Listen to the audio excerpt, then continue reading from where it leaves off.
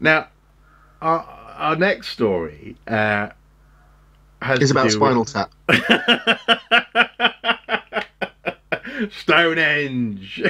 Stonehenge. Yep. No one knows who they were or what they But were people are doing. trying, and that's the point of doing the story. People Exactly, are trying to exactly. understand it. And this is precisely what's at the heart of this story: is Stonehenge, and despite Spinal Tap's assertions, in fact, we are getting closer to knowing more about the people who built the monument, or actually, sorry, more to the point, the people who were buried close to the monument. And this is really Yeah. important. Strontium isotopic research, so looking at the type of groundwater that people were consuming in particular when they When were they're growing up. when they're growing up, Yeah, and also actually later in life, because you can do a comparison between that's true. early and late life, That's true. has revealed that at least 10 out of 25 individuals whose brittle, charred bone remains, it says here in the Guardian article, were found at Stonehenge in cremation burials. At least 10 out of 25 individuals came from Wales. Now, this is one of those moments where, as a proud Welshman, I'm painfully aware of some of the slightly more esoteric elements of Welsh culture. In the National Eisteddfod, the great gathering of Welsh poetry, literature, farming, and creativity, at the heart of that gathering is are modern Druids, part of the so-called modern cycle of Druidism, This is which the Druidism that started in the 18th century as a reaction to the growth of nationalism in the so-called Celtic countries, the growth of the Welsh language, Gaelic, and so on, yeah, folk, yeah, folk music, and all of that. So yeah. it has actually no connection with prehistory at all. No, exactly. No direct protection, but protection. Connection with Iron Age druids, as mentioned primarily, for example, in the writings of Caesar. Um, Yeah. but also, in the case of Stonehenge, we know that there were early archaeologists, people like Stukely himself, who were trying to sort of do a form of reenactment, combined with, I guess you could say, charitably call it experimental archaeology, to try and understand what at that time were called Druidic monuments. People referred to Stonehenge and Castle Rig and stone circles on the Orkney Islands, and actually, frankly, across the country, there were hundreds of these things as Druidic in nature. Uh, all of this sort of interacts in pop culture to mean that lots of people will see this headline, and indeed have seen this headline, and they say, there you go, precisely, confirmed. Druids, Stonehenge. But we need to Yeah. be really careful and this is one of the reasons why I really wanted to examine this story in this month's watching brief, is to sort of pull apart and make sure that some of those assumptions don't necessarily cross-pollinate too much.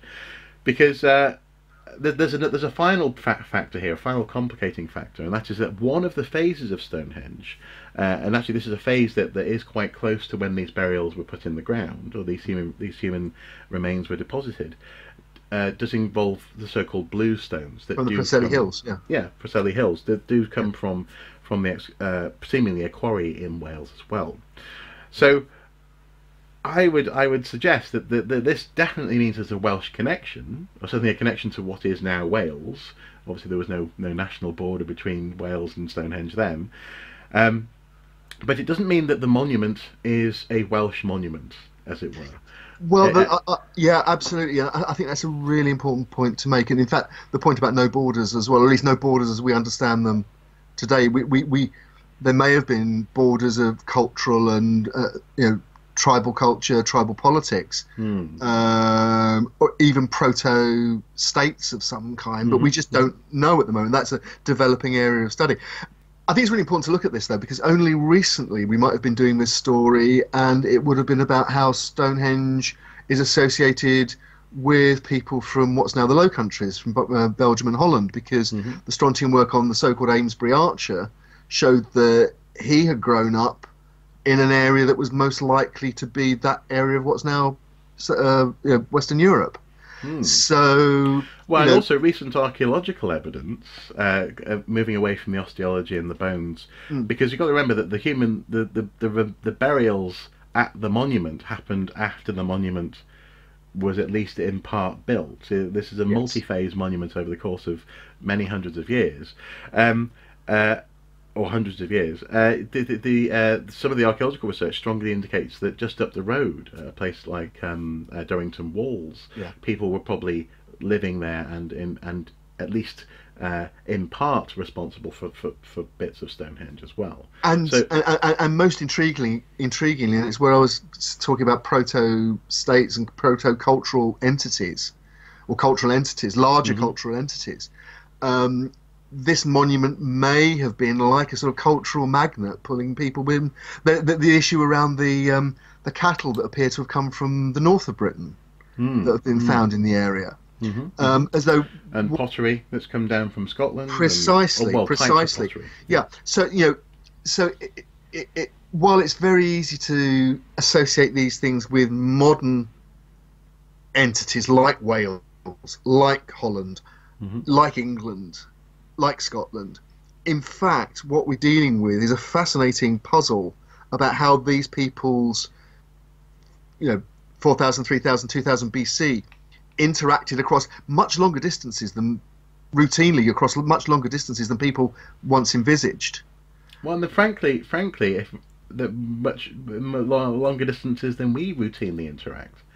Like, I don't routinely receive material from the Low Countries. I've never had someone drop off pottery with me from from Central Europe. A new tea set from Brussels. Yeah, exactly. But no, in all seriousness, it's a fascinating story that's developing, and it's frustrating. And I think it's alluded to in the reporting that these, we're getting so much better at dating this material as well, and the dates are slowly sort of aligning together, but they're still not close enough to put A together with B to make C. The word tantalising is used, I think, in more than one report. Yeah. And actually, despite our modern preoccupation with Stonehenge, Stonehenge as a monument, the archaeology really is indicating that the prehistoric world may have had, as you say, a much more routine long-distance connection between different sites, various sites in various places. But actually, in the case of British archaeology, that our southern focus in terms of this time in history may be completely wrong. Archaeology on Orkney at the moment is showing an astonishing site, which I can't wait for that thing to be fully excavated and published, which is analogous to a cathedral, which may actually even be the focus of the cultural influences that we see at sites like Stonehenge. The whole world was different, and people viewed their place in the world differently to what we do today. Except that I think you can still identify the idea that people are prepared to make pilgrimages over long distances for something they really believe in. Now, in modern Western societies, our pilgrimages have become more secular. We go on holiday. We go on a touring holiday sometimes, and drive quite long distances, maybe to go camping around Europe or something like that. We certainly, there's just been a major cultural pilgrimage to Russia for the World Cup. But you look at other cultural groups, and the idea of, we've just recently had the annual Hajj, where devout Muslims will go to Mecca at least once in their lifetime. There are the big Hindu festivals that you see in India, where people will go to the Ganges or whatever location. This idea of travelling a long way to express your cultural and religious belief is something that seems to be there for us. So I don't think it should be a surprise, maybe, that this was happening at the monuments in prehistory. No. And also, actually, it opens up a tantalising possibility that some of this movement of material might have been for reasons that don't have to be drenched in solemn pilgrimage. It could actually be, as you say, like a football tournament. It could be something where people come together to do something. Maybe it's a sport, or maybe it's for example, at I think it's at Durrington Walls actually. There's a very strong indication that people would gather to reenact a sort of an artificial hunt. You loose pigs into a theatre and shoot bow and arrows at them in a way to sort of reminisce about the glory of hunting in a forest, but in a sort of a focused way, almost like a sports arena. So, yeah. Oh, and also, I mean, a few years ago, I had the privilege of working on a survey at Chisholmbury Midden on Salisbury Plain, and there you have this incredible hump in the landscape, which is basically the debris of pre-Roman Iron Age feasting. Mm. Mm. And I suppose it's worthwhile just reiterating that the lump is made out of meal after meal after meal after meal, just building up over time. That's absolutely incredible. It's almost like a British equivalent of an urban tell in the Middle East, except that it's the debris of a party. Yeah. Well, and actually, okay, just as like a final point in this one, we're coming back to Stonehenge. You know how every year there's this sort of solemn shaking of heads when people leave all their plastic and nonsense behind after the summer solstice. And English Heritage count the money that they've made on the car park. Well, indeed. Oh, sorry, yes. But when people sort of are astonished at how people are treating the site, in fact, actually, an awful lot of the material that we hold so dear as archaeologists comes from people doing precisely that, turning up, feasting, leaving behind rubbish, although often in a much more structured way. I mean, you wouldn't necessarily leave tents behind, but look, we've got colleagues now who have excavated the site of the Woodstock Festival and the Isle of Wight Festival that took place in 68, 69, early 70s.